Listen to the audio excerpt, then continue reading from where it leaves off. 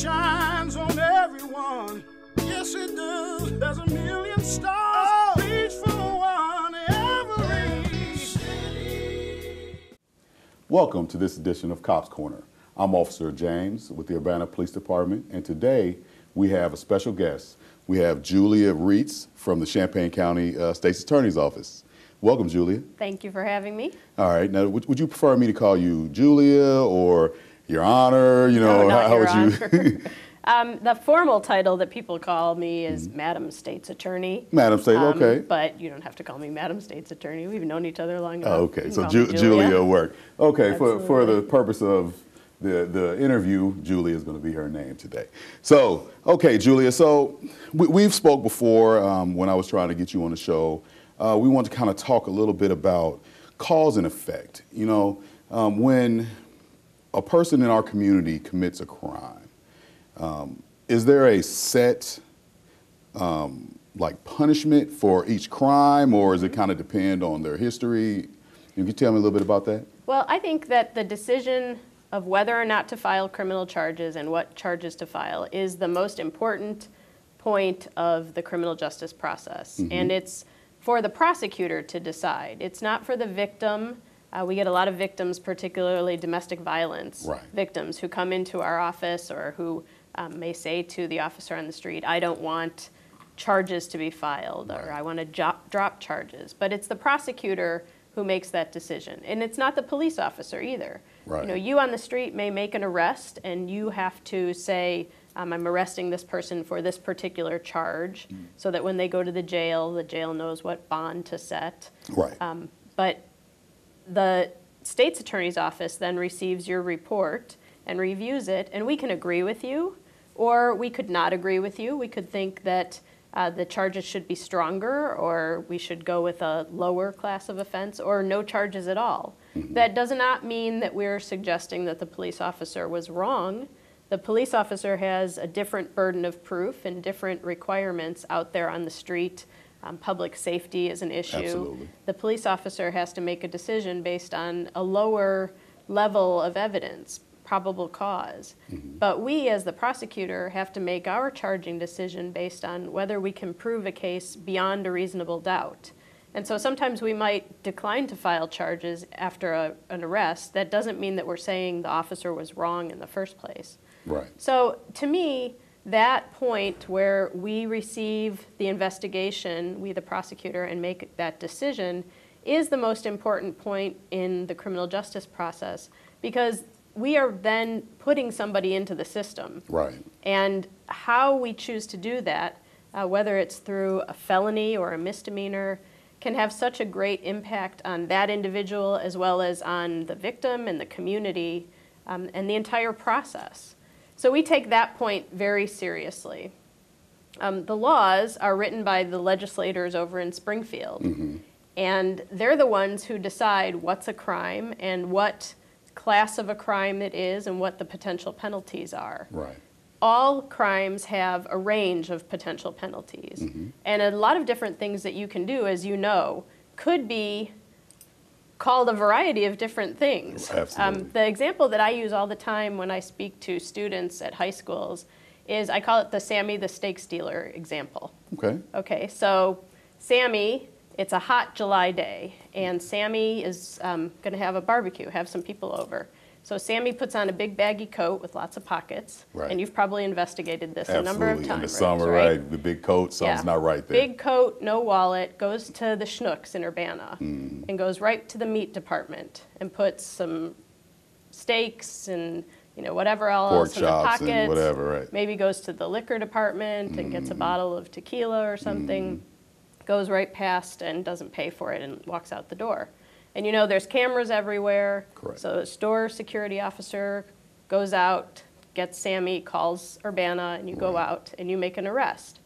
Now you know that under the law, you could arrest Sammy for burglary. Right. Because he went in with the intent to deprive. And so what I do when I talk to students is I ask them, here's what the law says in Illinois. In Illinois, a burglary is entering a building with the intention to commit a theft. And it is a Class 2 felony. 3 to 7 years incarceration in the Illinois Department of Corrections. So let's pause right there for a minute. 3 to 7 years for going in to take some steaks that you want to grill for that day. Yeah. You'll probably waste half of them. Take some Jose Cuervo or some Don Julio, and not pay for it where you probably could have anteed up money and just go and buy it at the time. Yeah, because if I can prove that you entered that building with the intent to commit a theft, then I could, under the law in Illinois, charge that burglary. And so then I talk, what are the elements of the offense? How do I show that intent? The fact that you had the big baggy coat with the pockets and no wallet and went right to the meat department. It's hot outside. It's hot outside, exactly. That's why I say July. And so we talk about that. What else could we charge that person with? We could also charge them with a misdemeanor theft. Right, retail theft. Right. So theft is defined as taking something that doesn't belong to you with the intent to deprive the owner of the use of that property. Right. And certainly we have the elements of that offense there. So you as the officer could show up and arrest Sammy for burglary. Right. And then Sammy sits in jail overnight and we get the report in the morning. We're going to look at it then. And then the prosecutor, has to make a decision. Do we charge Sammy with a burglary, a felony, where if Sammy's convicted, Sammy can't legally own a gun, can't get certain jobs in the healthcare field, that sort of thing, very difficult.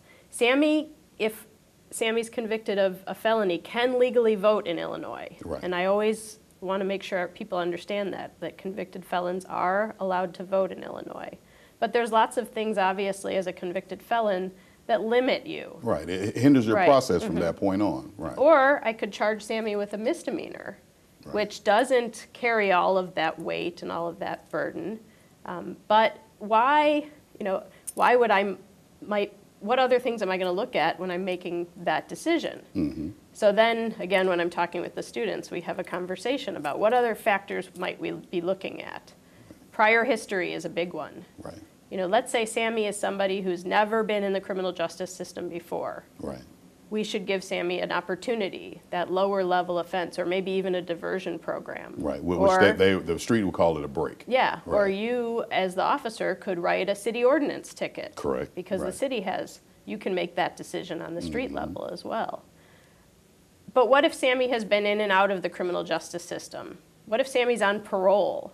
What if Sammy, has had opportunities at probation before, and we're just tired of it? It's sort of like with your kids, right? Right. There's a certain point where you start out with don't do that again, and then maybe you send them to their room. Tongue lashing, right. Maybe you take their phone away if you can do that, but the punishments ramp up. Right. And it's the same, again, in the criminal justice system. So we're looking at prior history. Maybe we're looking at how Sammy responded. Did Sammy confess? Was Sammy sorry and apologetic? Or did Sammy, punch the security officer and run away from you and require, you to go on a chase and put everybody in danger? Right. Those were some excellent points. There was two things that you spoke about that I wanted to kind of cover again. I'll cover the most recent one first. How you react once you commit the offense. You've already messed up, right? You've already committed this crime. You already stole the item or damaged the property. So it does play a factor if they fess up, tell the truth. It doesn't have to be pulled out of them. It does play a factor, correct? Oh, absolutely. And also, how you react, whether you did it or whether you didn't do it. We talk about making a mountain out of a molehill. There's been so many times where I've read reports, or maybe you've been in situations where you just think, this was a little thing, and you turned it into this giant situation. Absolutely, I know all about those. If you have to chase somebody and you hurt yourself, or an officer gets hurt in the process, then that becomes a felony, aggravated resisting. And so people, even if they truly believe that they're in the right and the officer's in the wrong, the best way to respond to that, to handle that situation, is to be cooperative, to be polite and respectful, and then deal with it through a complaint system or through the criminal justice system in court, but not to make what might be a minor or bad situation even worse. Into a major situation, Yeah, right. absolutely. So we're going to look at that as well in how we're making decisions. And we're also going to look at the person's life issues. You know, we see in our system a lot of people who have substance abuse problems, who have mental health issues, who might have financial or economic circumstances that create issues for them. And we do take all of that into account. You know, sometimes I'll switch it up and say, maybe Sammy's not stealing steaks, maybe Sammy's stealing baby food. Right. You know, Right. but then I'll say, well, what if Sammy doesn't have any children, but Sammy's selling the baby food out on the street? Right. You know, those are all factors that we're going to look at when we're making that decision. So it's not just, okay, Johnny A stole the same items that Johnny B stole, and they both, you know, supposed to get the same crime or same punishment, even if Johnny B has had prior contacts with the police or has stolen, has been convicted of theft from Walmart, Myers, been banned from all these different places. That's going to play a factor in the charging. Yeah, because no two people or no two situations are exactly alike. We try to be as consistent as we possibly can, but those legislators over in Springfield decided that we should have what we call prosecutorial discretion. You know, now that can be difficult because I'm a politician, I'm an elected official, you know, and it might be easy for me as a politician to say, I'm going to charge everything as hard as I can. You know, if you commit a crime, you're going to prison.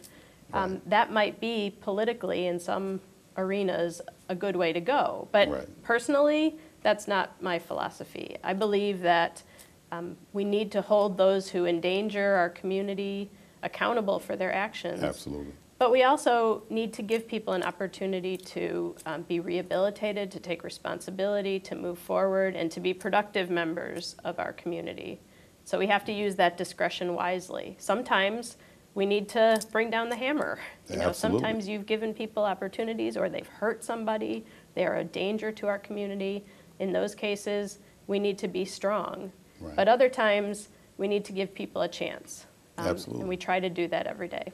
Yeah. Now, people endangering our community. That's an excellent point, excellent segue into our next topic.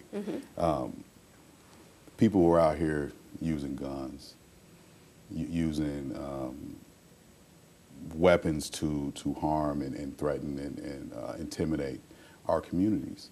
And there's Champaign, because before we go into that, you're in charge of everything in Champaign County, correct? Like everything comes through you. Yes. So all of the larger towns would be Champaign, Urbana, Rantoul. Those Muhammad would fall into that. Those are pretty much the major ones, right, in our area. Yeah, Illinois is divided up into 102 counties, and each county has an elected state's attorney. So my jurisdiction is all of Champaign County.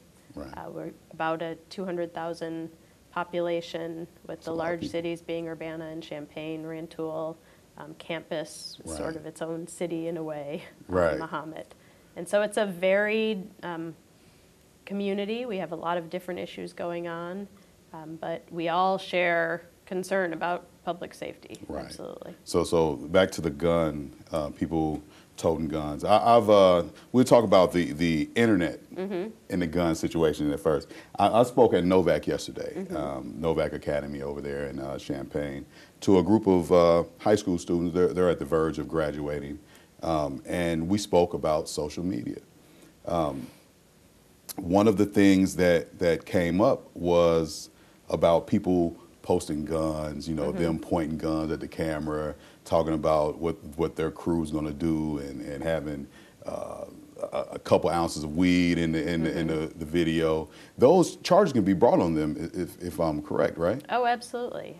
If we can link somebody with something that we find on social media and with actual evidence to support that, we're going to use that as a piece of evidence. Right. I don't want to say that in the sense of, hoping Right. that We're gonna people go stop find, doing right. it. Absolutely. But it's out there, and it absolutely is a tool. The other thing about social media that we see a lot is that people use it as a way to communicate negatively. Right. There's a lot of threats, there's a lot of garbage out there on social media that is ramping up a lot of the violence we see in our community, Right. and the drama, and people just really need to take a step back away from some of that drama and violence that they might be caught up in, particularly juveniles. I spend a lot of my time in juvenile court, and a lot of the situations that we see those young people getting into really start on a social media level.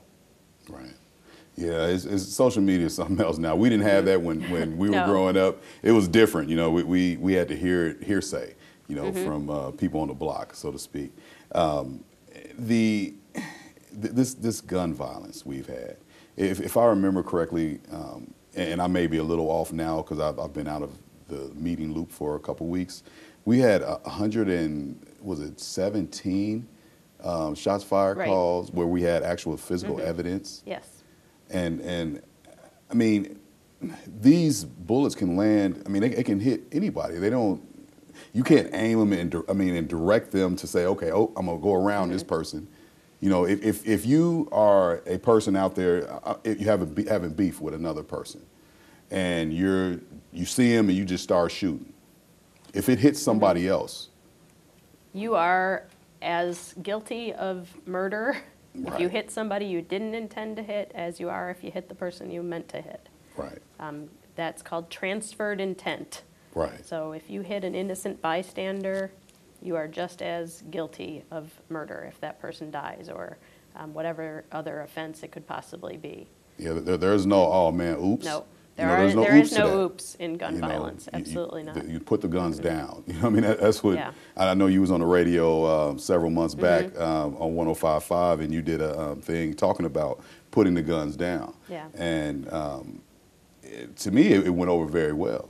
I think that young people don't realize the implications of what they're doing. I think that they get caught up in this social media stuff, in this group think, in this I've got to stand up for my friend or my relative, this perceived disrespect that somebody else got or whatever. They get all caught up in it. Right. And, I see it in juvenile court all the time. Young people saying, oh, I'm carrying a gun for protection, or, and I think they just don't understand the implications, because when we catch them and they come into court, I'm always shocked by the fact that when the judge sits up there and tells them, you could be looking at 5 to 15 years in prison for this offense. Right. That sometimes they start crying Right. because I think they just don't realize the implications of what they're doing and the consequences. They let their emotions get the best of them at the time, and their Where pride. they think that they're not going to get caught, Right.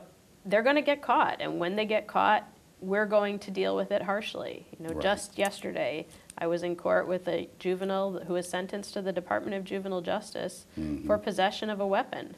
Right. And I think young people need to understand that we are not going to take these cases lightly, because they are endangering themselves and they're endangering everyone around them, whether they intend to endanger, a specific person or Right. not. Right. They are truly putting all of us in danger, and we're just not going to take it lightly. Right. Make sure you hear that. She's telling you the truth. If let's say you just have a gun and you're a juvenile, we're considered a juvenile between 13 and let's say 18, right? Right. 17, In Illinois, the 13. law is under 18, you're considered a juvenile, so you'd be handled generally in juvenile court. In juvenile court. So let's say they just have a gun. They just possess a gun. What type of time would that hold if it's, let's just say, a first-time offender? So and that's important because there's a lot of, with the theft laws that we talked about, when it comes to gun laws, the potential penalties depend a lot on the circumstances, both of how you're carrying it, where you're carrying it, and what your prior history is. Right. If you're an adult and you have a certain type and number of prior offenses, just the possession of that gun, and it can be completely unloaded, can be a Class X felony, 6 to 30 years at 85%. Right. That's called armed habitual criminal. If you're a prior convicted felon, it's a mandatory prison term, 3 to 14 years. If you're a juvenile and you've been in juvenile court before, then again, you can be the charges can be increased, and it can be a Class 3 or 4 felony. So 1 to 3 or 2 to 5 years potential incarceration. If you're a juvenile, they can hold you in the Juvenile Department of Corrections up until you're 21. And so a lot of that depends on your age. There have been some changes in the law that there used to be some offenses that were mandatory transfers from juvenile court to adult court. So if you shot somebody, that was a mandatory transfer to adult court. Now, as of January 1st, the law has changed and it's a discretionary transfer. We have to ask the judge to make a ruling on that. Okay. But I will say, that we will always file that motion and Absolutely. ask for that transfer. Because again, if you're going to use a gun out in public and you're, a young person, you're acting an adult. Right, absolutely. You're putting yourself in an adult shoes, right. situation. And young people need to understand that, again, that this is not a situation we're going to take lightly. Right. We want to give people the opportunity to move forward, but right now we just can't sit back and look lightly at gun violence in our community. Not at all, not at all. I mean, that's one of the biggest things. I didn't want to jump right into that earlier today. I want to kind of talk about some other things, but the gun situation in our community is out of control. People in our community, I hear it all the time. I mean, they're fed up. They're afraid, and a bullet can come through their window, at any time from somebody just being in their feelings. Right. So just to kind of recap the gun part, even if you happen to have a friend that has a stolen gun, you're on YouTube, Snapchat, Twitter, Kik, whatever, holding the gun, playing with the gun, you don't have a FOID, you're not a concealed carry, license holder. And it could be found to be a stolen gun. You could be facing charges. Absolutely. Just thinking that you're being cool. Absolutely. Right? Or you get in a car and there's a gun in that car. Let's say you sit down and the gun's on the floorboard by your feet. That's your gun. Absolutely. You can be charged with possession of that gun even if you're not the one who put it in the car.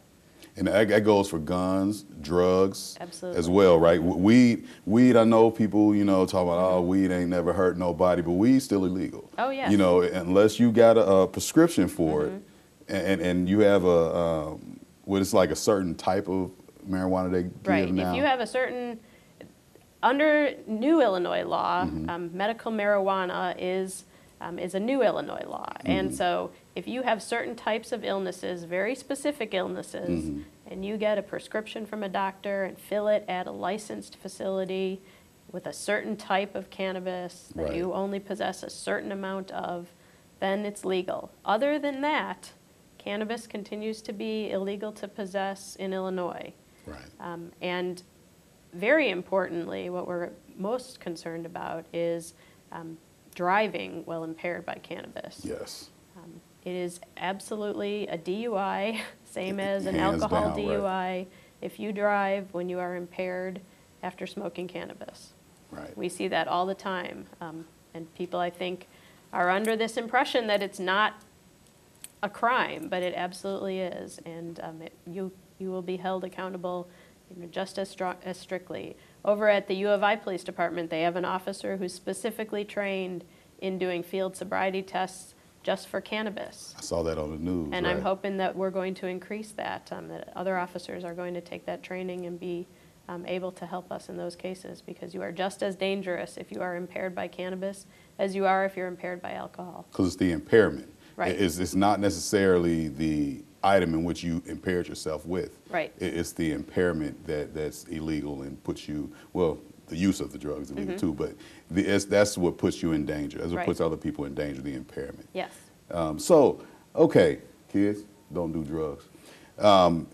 Julia, is there anything that we haven't covered today that you think that our public needs to know? Well, I think that this is a great opportunity for the public to hear from law enforcement, prosecutors, your guests, hopefully to understand the complexities that we face in our jobs, to understand our concern for what's happening on a day-to-day basis out in the community. I want people to feel that they can reach out to us, ask us questions, trust us, question us. You know, ask us why we do the things that we do. Absolutely. Because only if there is that trust and that communication can we all work together to solve some of these issues that we've discussed. Now, there's a process in which they would need to do, right? They, you know, is there a general email that we can put across the bottom of the screen, or should they come to the state's attorney's office and try to make an appointment, or what? There is a state's attorney's office website, and so definitely people can go to that. There's some good questions, answers available on the website. I'm always trying to add additional information. I have a Facebook page, Champaign County State's Attorney's Office, and I try to put information about certain cases and changes in the law, and maybe, you know, good things that law enforcement does. I think it's really important to highlight some of the great work that our law enforcement does here in our community. And so you're welcome to check out my Facebook page, send me a message there, send me an email at our office email address with questions. I try to be as absolutely responsive as I can. That's excellent, Julia. Well, I definitely appreciate your time, for you coming on and sharing with our community. So, as always, we appreciate you watching this episode of Cops Corner. And if you do have any other questions that you want to have asked of State's Attorney Rietz, you can email me at the email below, and I will either respond to them via the email or have State's Attorney Rietz back on to answer some of those questions. Thank you for watching, and be safe.